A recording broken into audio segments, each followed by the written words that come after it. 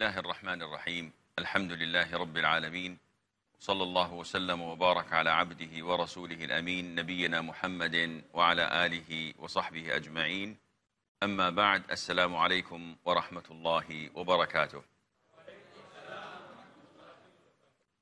Last time we met, we spoke about the second fiqhi rule, Al-Qawa'id Al Fiqhiyyah number 2, which is certainty is not removed by doubt.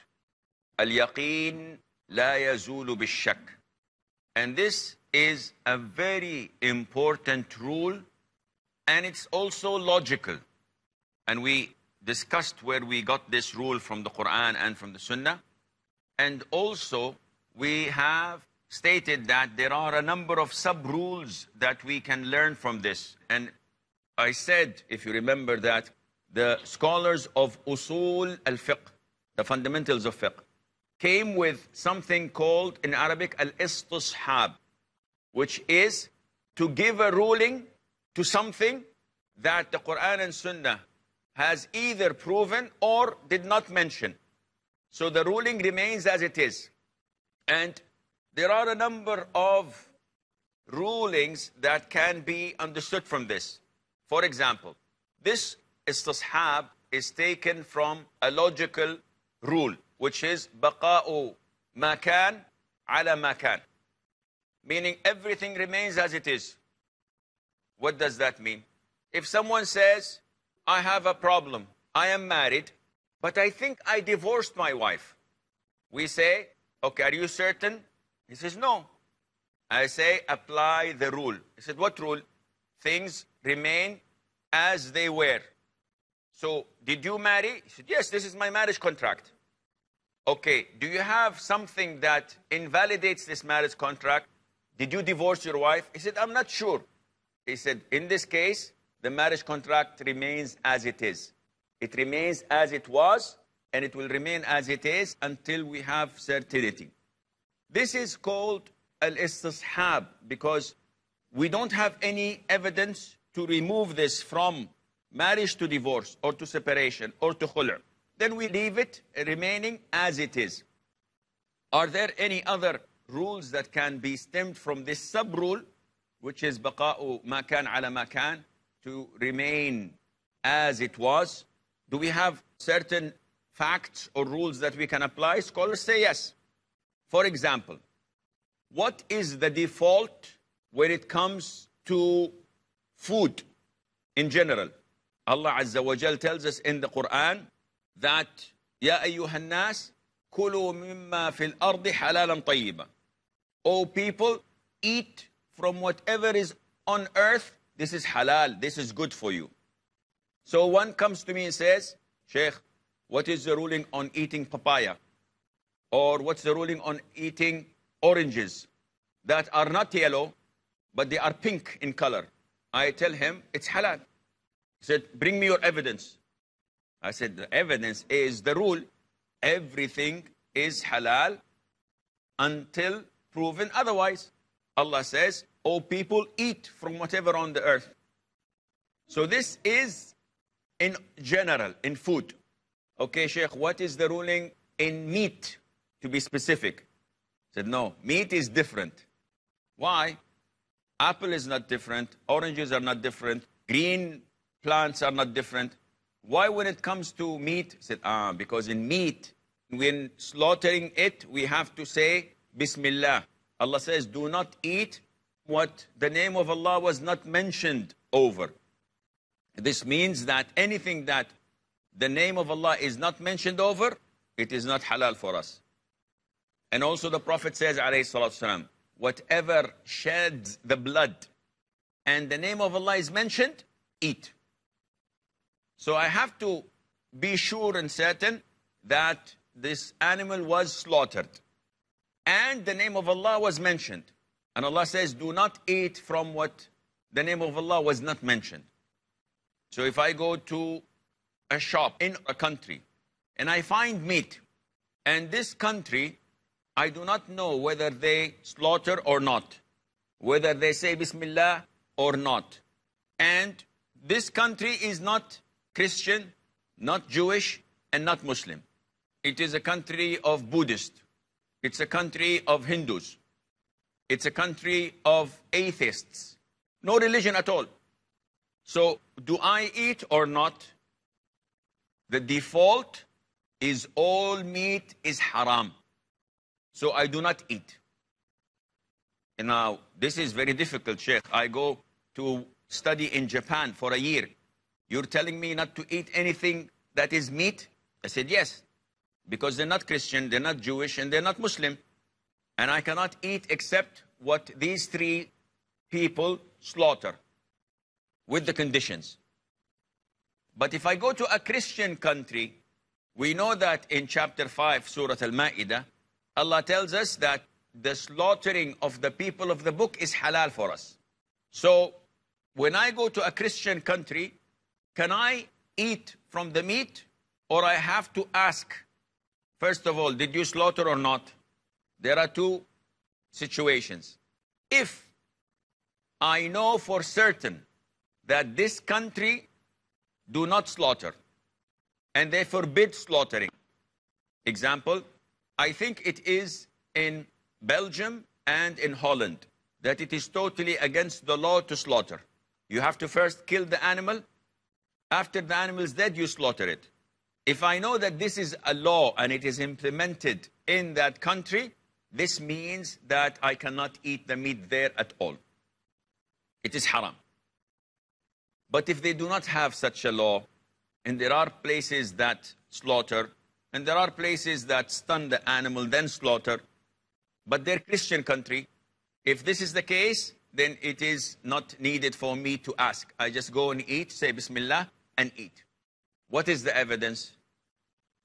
The evidence is that the Prophet ﷺ was invited by a Jewish woman, and she cooked for him a sheep, and she stuffed it with poison. She wanted to assassinate the Prophet ﷺ. The Prophet ﷺ answered the invitation and ate from that sheep. He did not ask her, did you slaughter it or not?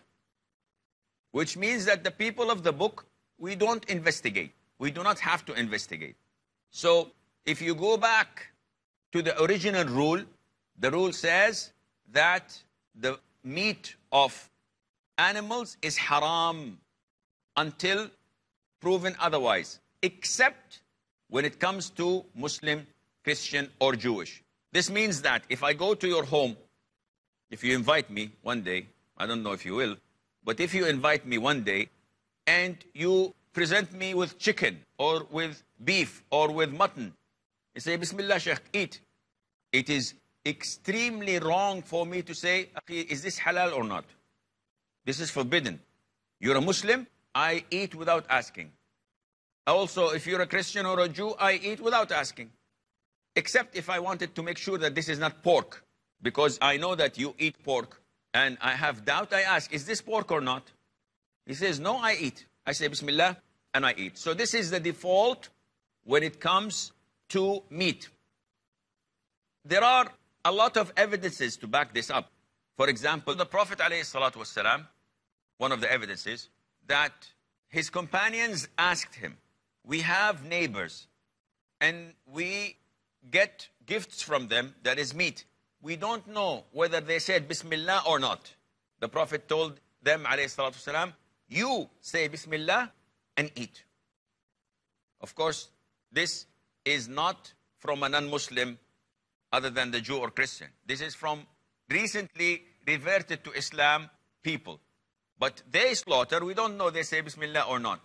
So it shows that if you do not know, and if the meat comes to you from a Muslim, a Christian, or a Jew, you can say Bismillah and eat unless you are certain that they did not slaughter.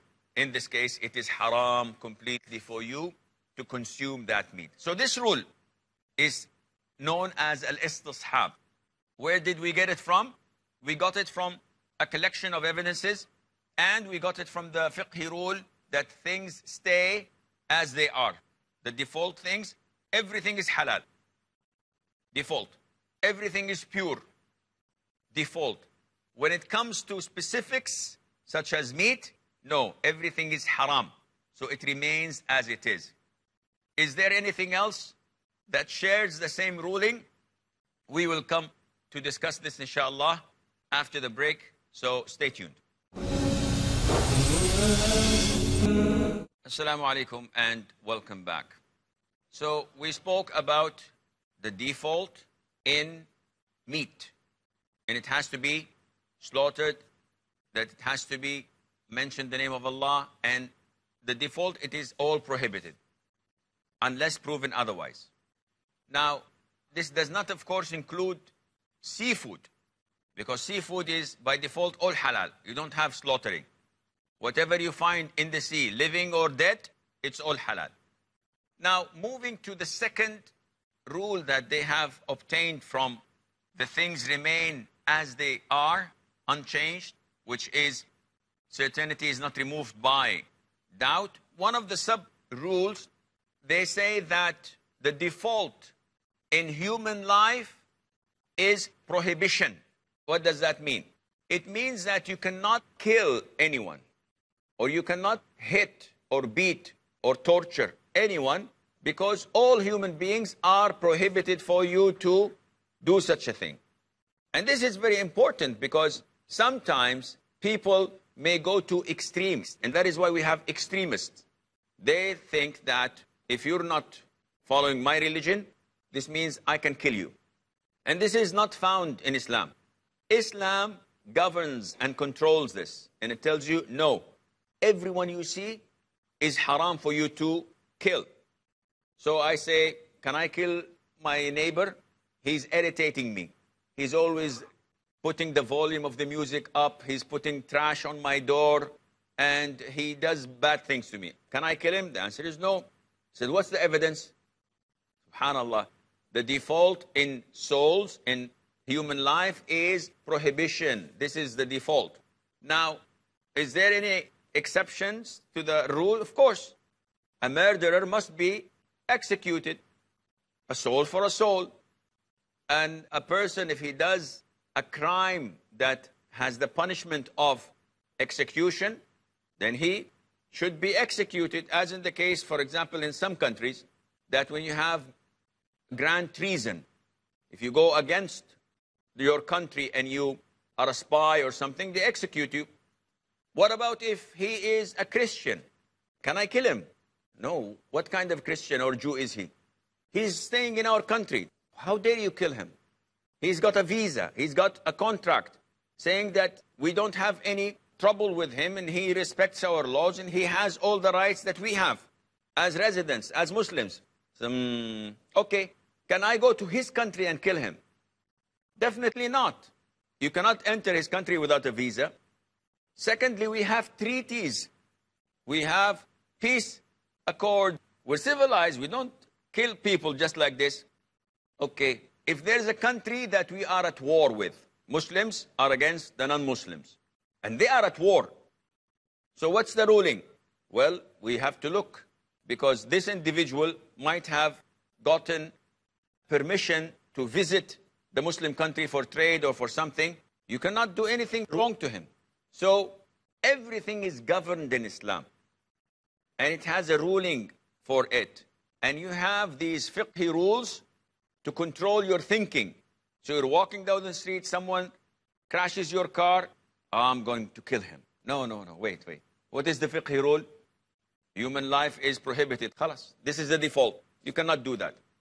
Of course, we can get the evidence from the Quran and from the Sunnah, but at the moment, I need something to come up with now. I don't have time to go to references. Now, this is the rule that you can learn from it. Do you have any questions? Yes, Saad. Sheikh, my question is that as this rule is everything around is pure. So relating to money, for example, if I'm trading with a bank and they have a credit card system, I'm using that credit card and I get a voucher of 10,000 rupees to spend at a hotel of your choice. So it's a gift from the bank, because we know that the Prophet ﷺ, when he used to eat with the Jews, they themselves used to deal in interest. So is it halal to do such kinds of exchanging of gifts from the bank and all? Because everything around is pure. Okay, first of all, the rule, everything around us is pure, deals with purity, which requires washing and purity that requires wudu. So this is the purity, the physical purity. The mental purity is not the one we are talking about. Now, to address your question, it is permissible for you to deal with the bank when it comes to transactions that do not include riba. Your credit card is riba based. So you buy something, you do not buy it cash, you buy it on credit, meaning that the Visa or the MasterCard or the Carte Blanche or the Diners Club or the American Express, they're actually lending you money. And they're telling you, this is in the contract, that you have 40 days approximately, which they call the grace period, to return the money back.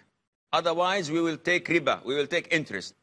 So the minute you buy something, this is agreement from your side that, yes, I know that you will take riba after 40 days, but inshallah I will pay. This is haram by itself. Agreeing on such a transaction is haram. The only halal way to make it is if you deposit up front, say 20,000 riyals, you're going to buy something, you deposit 20,000 riyals in your credit card account, or you authorize the bank to immediately withdraw from your bank account without waiting the grace period, and you have definitely, at the time of the purchase, you have money in your bank account.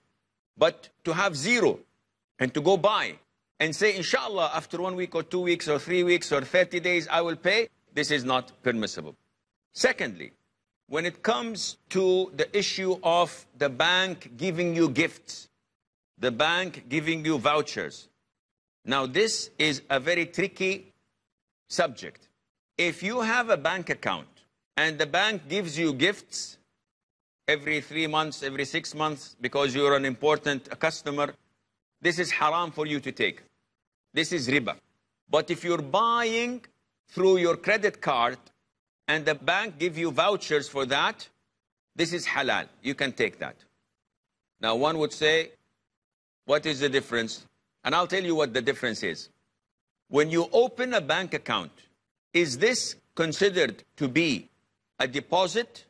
The money you're giving to the bank in bank account, is it a deposit or is it a loan? And what is the difference?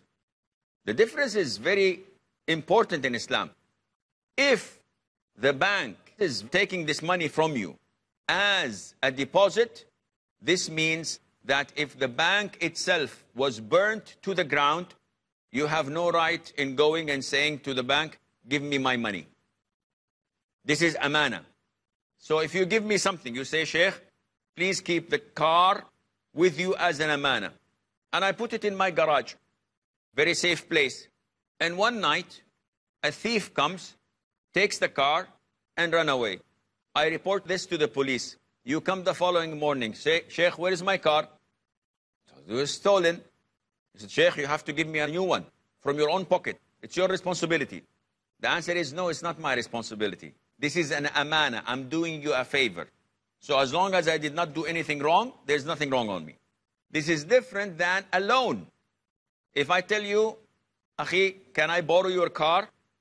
And you say, okay, here's my car, borrow it. And I put it in my garage, and a thief comes and steals your car. In the morning, I say, Wallahi, I'm sorry, the car was stolen. Is this sufficient? No. You have all the right to tell me, Wallahi, this is your problem. I lent you my car, so give it back to me or give me the equivalent. In the bank, it's the same thing. If the bank burns to the ground, they will give you your money back, which means it's not a deposit. It is not an amana. It's a loan. So this means that I am lending the bank 100,000, 1 million, depending on how much I'm depositing. Anything they give me in return, this would be considered as interest. The other way around is not, which is if I buy with my credit card. I buy from the shop worth of 10,000 riyals. Now, am I borrowing from the bank? No. I am borrowing from the card itself. But the bank is benefiting. This is not riba because I'm not paying riba. So the card holder when he receives gifts from the bank or from the Visa company or from the MasterCard company, he's actually not receiving interest because he's not lending, he's borrowing. So this is permissible and there's nothing wrong with it, but we have to come back to the origin, which is dealing with these plastics is very dangerous and puts you in haram's way. So what to do? When we travel, when we go to the market, we have to have with us these credit cards. Otherwise, it's not advisable to have so much money.